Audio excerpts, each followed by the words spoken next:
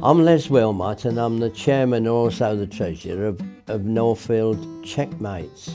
One of our members suggested that we apply to the Vision project that the Trust were running for funds. We were successful, but if it hadn't been for that, we would have probably had to close down. What we mainly use the money is for the rents for the accommodation, and also we play a lot of matches throughout Birmingham and Wolverhampton, and part of the cash is for us to provide taxi services for our members who are disabled. We also provide a facility for people who can't get out anymore, where we go around to the houses and play chess with them. It doesn't matter what kind of scheme you've got or anything like that, please apply. You'd be pleasantly surprised with the help you get from the Trust.